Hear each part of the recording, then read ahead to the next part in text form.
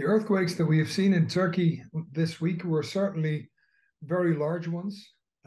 They are very large earthquakes that we normally see on so-called tectonic plate boundaries. And the Earth's outer shell is broken in plates, and those plates move past each other.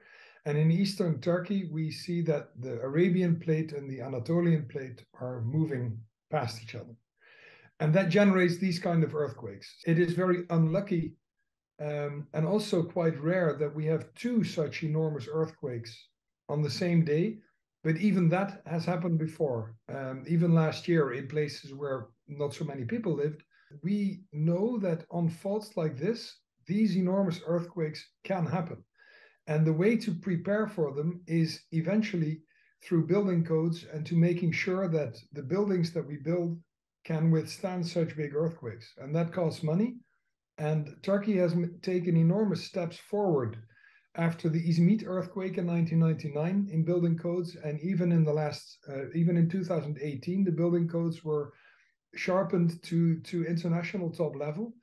The size of an earthquake depends on the area of the fault where suddenly there's motion, the amount of motion, and the depth.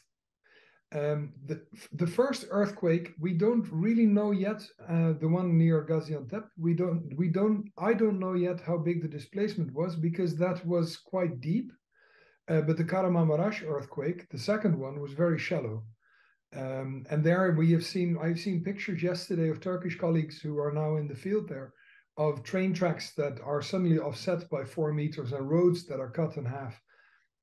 And if you have such shallow earthquakes with meters of displacement, then you get these enormous catastrophic effects.